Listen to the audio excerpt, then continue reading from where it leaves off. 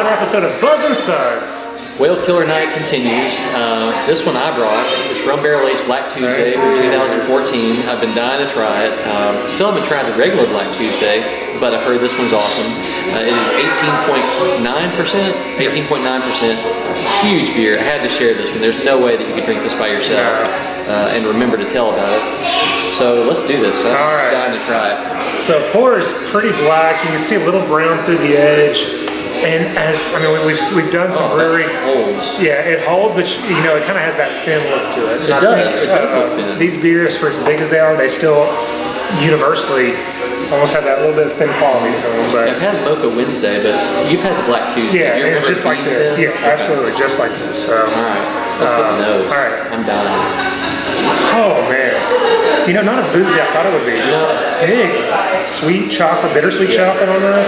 I do get some booze Some from rum barrel, yeah. I don't know if I'd be able to tell it from Rum Barrel. No, just some booze, yeah. Just more of a a sweet note. Off camera, actually. Yeah. We're at a show. You can yeah. I do get big chocolate though. Let's see, we're about 1, 2, 3, 4, 5, 6, and then we didn't review a couple, 8 or 9 in. Yeah, let's do it. Let's do it. Cheers. Cheers.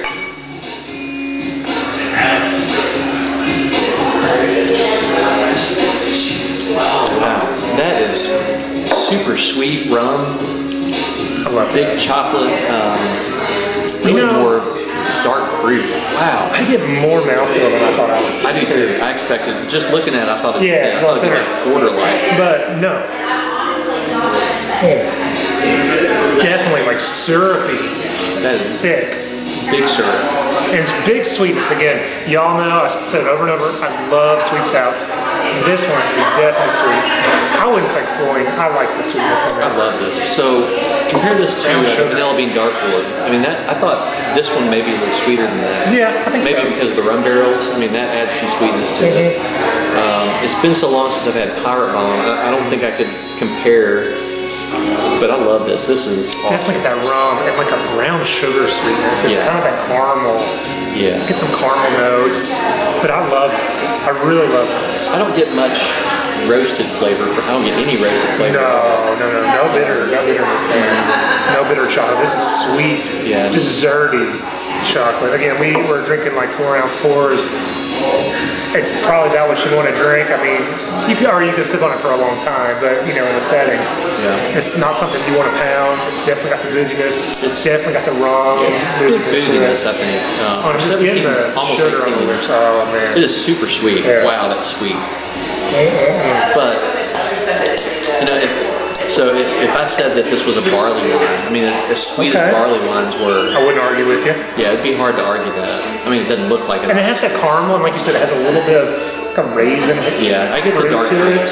Yeah, this is just. Yeah, that's a good point. If you would have called this just a great barrel-aged barley wine, I wouldn't have. Like you said, this was like Bourbon County barley wine. Right. Or a King Henry. Oh yeah. Gosh, that's a good point. Obviously not as dark as King Henry, but just get that deep dark. You're right. It definitely does. I mean, this is. That's a good point. That's awesome. I mean, I don't know if I want to give it a 4.75 or 5. I'm going to 4.75. Are you? Okay.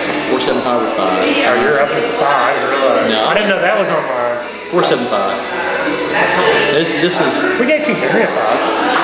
Yeah. Last year, though. We've had a lot since then. Right. We've had a lot of really awesome things since then. I don't think I can give it a 5. I would pay extra for this. Well, what would make this better? A little more mouthfeel? I don't know. It's pretty syrupy goodness right now. I think if I got more rum on the nose. Okay. I mean, I get a little booziness, but I couldn't tell you it was rum. I just. And again, I will preface this. I know a lot of people are not a huge sweet stout fan. It's not your cup of tea if this is not what you're looking for. You like the sweetness, like I did. Yeah. This is perfect. It's 19%. Gosh. Yeah, it's big. Super big. Thank you for bringing this. No problem. I'm gonna stick with a 4.75, but it's borderline up there. Yeah, 4.75 I think is a strong mark. I would pay extra. I would seek it out. But I do like the sweet stouts too. This is good. And it's not like a lactose sweet stout either. This is just a sweet stout with so much sugar and so much malt and so much alcohol that it just blends perfect. All right, we'll do 4.75s. We'd love it.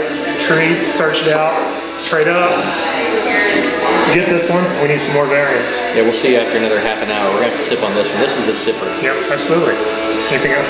As always, if you can't have the beer you love the beer you have. Thanks. Bye.